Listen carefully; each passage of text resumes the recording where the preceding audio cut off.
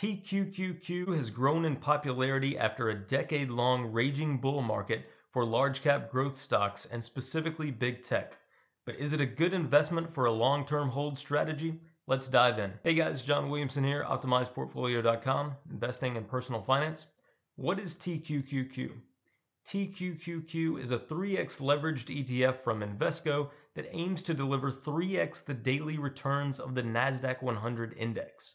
Explaining how a leveraged ETF works is beyond the scope of this video, but I delved into that a bit in a separate video. Basically, these funds provide enhanced exposure without additional capital by using debt and swaps. This greater exposure usually comes at a pretty hefty cost. In this case, an expense ratio of 0.95% at the time of this video. The normal 1x fund, QQQ, has an expense ratio of about 1/5 that at 0.20%. These funds are typically used by day traders, but recently there seems to be more interest in holding them over the long term. TQQQ has become extremely popular in recent years due to the bull run from large cap tech, which comprises a huge percentage of the fund. But what about volatility decay? The daily resetting of leveraged ETFs means the fund only provides the return multiple relative to the underlying index on a daily basis, not necessarily over the long term. Because of this, volatility of the index can eat away at gains. This is known as volatility decay or beta slippage. Unfortunately, the financial blogosphere took the scary sounding volatility decay and ran with it to erroneously conclude that holding a leveraged ETF for more than a day is a cardinal sin, ignoring the simple underlying math that actually helps on the way up. In short, volatility decay is not as big of a deal as it's made out to be, and we would expect the enhanced returns to overcome any volatility drag and fees. I'm not one to parrot the leveraged ETFs can be wiped out idea, thanks to modern circuit breakers, but if QQQ drops by 5%, TQQQ drops by 15%. People tend to focus on volatility decay and forget that major drawdowns are actually the bigger concern here. This is because simple math again tells us that it requires great gains to recover from great losses. As a simplistic example using dollars, suppose your $100 portfolio drops by 10% or $10 to $90. You now require an 11% gain to get back to $100.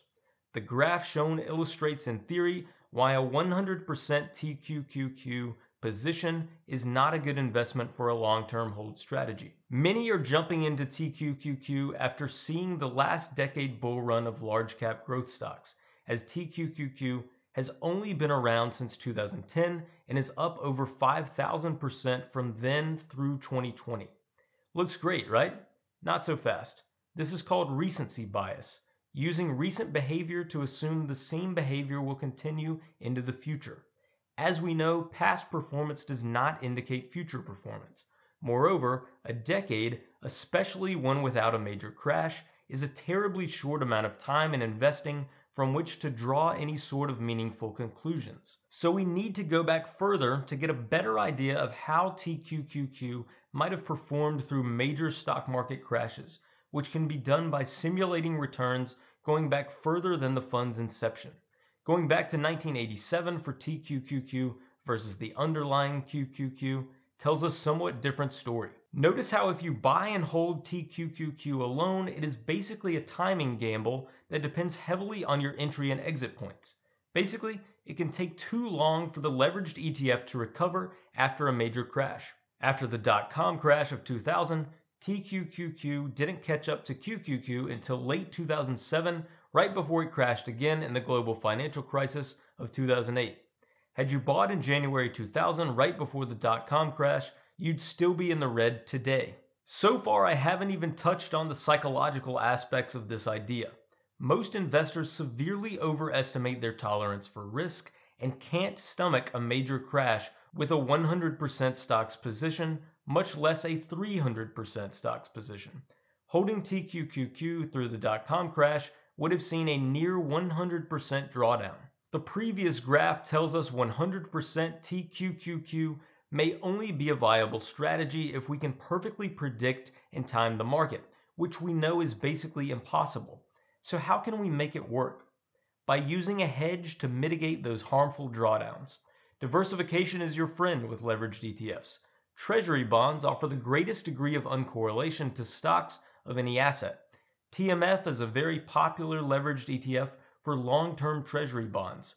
This is the same basis of the famous hedge fundy strategy. Once again, the beautiful 60-40 portfolio, in this case 3x for 180-120 exposure, emerges as the best option, at least historically, in terms of both general and risk-adjusted returns. While we expect lower bond returns in the future, it doesn't mean TMF won't still do its job. Think of it as a parachute insurance policy that bails you out in stock crashes. Also remember, the NASDAQ 100 is basically a tech index, posing a concentration risk, and growth stocks are looking extremely expensive in terms of current valuations, so they now have lower future expected returns. For these reasons, I'm a fan of using UPRO instead, which is the hedge fundy strategy. I've gotten a lot of questions about, and a lot of the comments and discussions on TQQQ strategies focus on, the use, utility, and viability of long-term treasury bonds as a significant chunk of this strategy. I'll briefly address and hopefully quell these concerns here. Again, by diversifying across uncorrelated assets, we mean holding different assets that will perform well at different times. For example, when stocks zig, bonds tend to zag. Those two assets are negatively correlated. We hope for uncorrelation on average. Holding both provides a smoother ride, reducing portfolio volatility, which is variability of return, and risk. Common comments nowadays about bonds include, bonds are useless at low yields, bonds are for old people, long bonds are too volatile and too susceptible to interest rate risk, corporate bonds pay more, interest rates can only go up from here, bonds will be toast, bonds return less than stocks. So why long-term treasuries? First, it is fundamentally incorrect to say that bonds must necessarily lose money in a rising interest rate environment. Bonds only suffer when those interest rates rise faster than expected.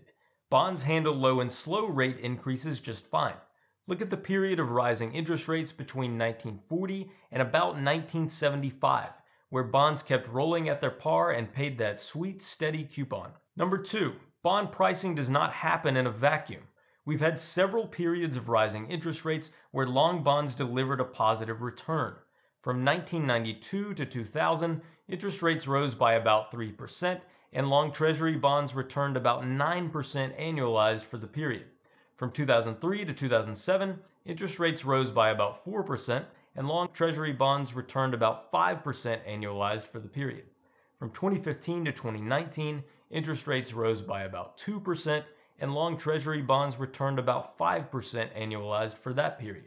New bonds bought by a bond index fund in a rising rate environment will be bought at the higher rate, while old ones at the previous lower rate are sold off. You're not stuck with the same yield for your entire investing horizon.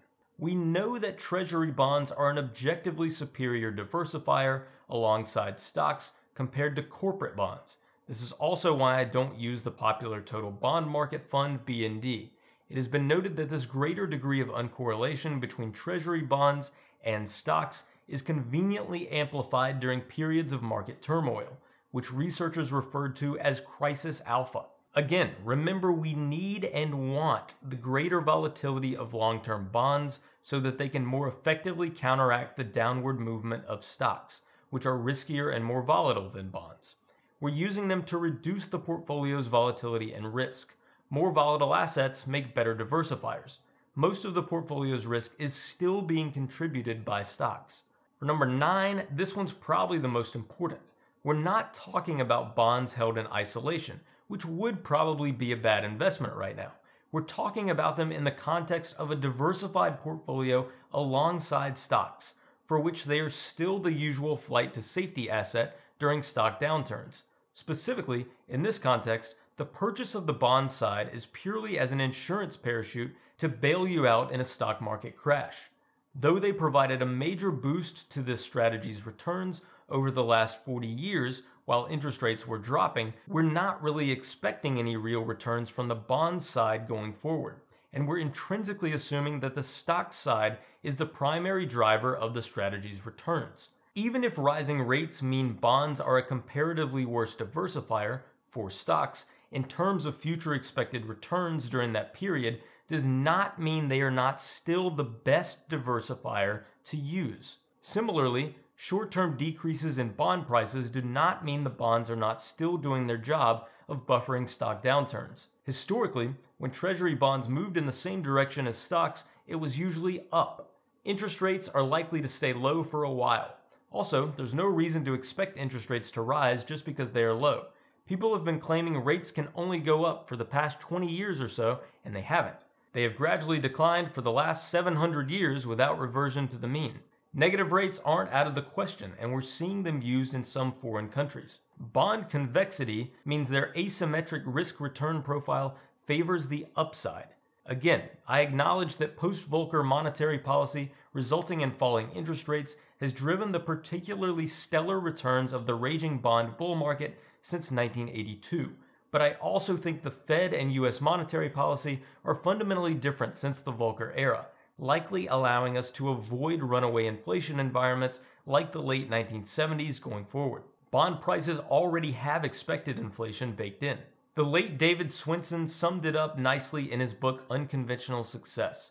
The purity of non-callable long-term default-free treasury bonds provides the most powerful diversification to investor portfolios. Okay, bonds rant over.